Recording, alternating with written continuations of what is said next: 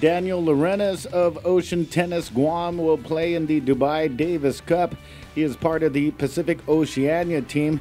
As you can see from left to right, it's Brett Bonaday, William O'Connell, Captain Cyril Main Guy, Gilles de Goy, and then Daniel Lorenes way on the right.